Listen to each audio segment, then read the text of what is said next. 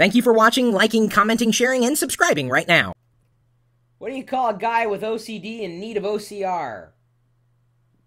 You can call him me, because every once in a while I do need optical character recognition. That would be software that would allow me to take like a graphic and turn it into text that I can then copy and paste around, like into an email, a document, etc. So for instance, I could scan in this particular email that came to me today and then turn it into text that I can copy and paste rather than it just being a graphic, which is what it would be if I scanned it in to the system.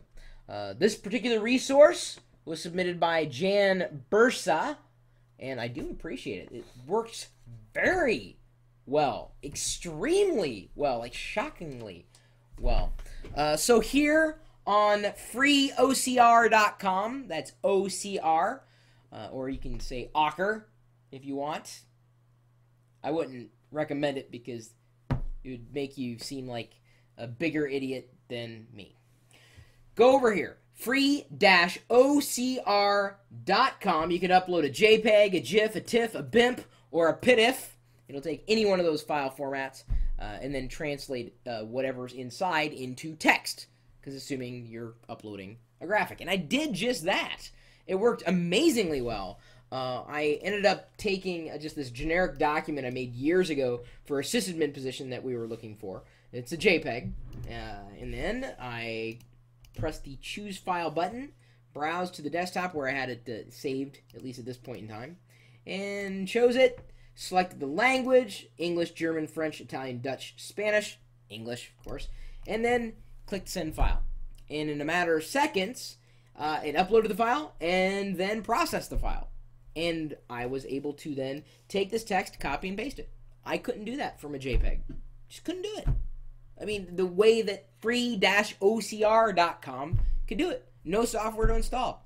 OCR right there within your web browser. Oh, and in case you're wondering, it's free.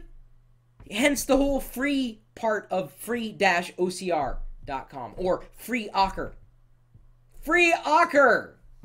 He was a political, dissident, Ocker, and he fought for the right to scan images into text in a country that is not too far from your own. That's Ocker, and now he has been freed. Free-ocr.com. 1, 2, 3, 4, 5.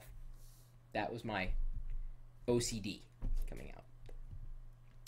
My email address, chris@pirillo.com, in case you have any other, services to pass along I might be able to share with the rest of the community. What community? I hear you asking. Not really, because that's not how this works.